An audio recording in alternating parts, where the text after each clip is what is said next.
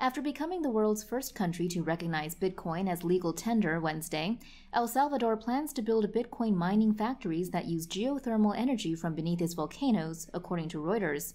Our engineers just informed me that they dug a new well that will provide approximately 95 megawatts of 100% clean, zero-emissions geothermal energy from our volcanoes, El Salvador's president wrote on Twitter, before adding that the country was starting to design a full Bitcoin mining hub around it.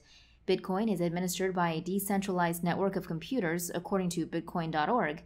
New Bitcoins are created when those computers solve algorithms which ensure existing Bitcoin transactions are secure from fraud.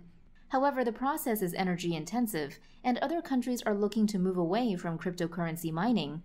A recent crackdown in China, the world's largest cryptocurrency mining location, has seen mines ordered to shut down in Xinjiang and Qinghai, according to the South China Morning Post.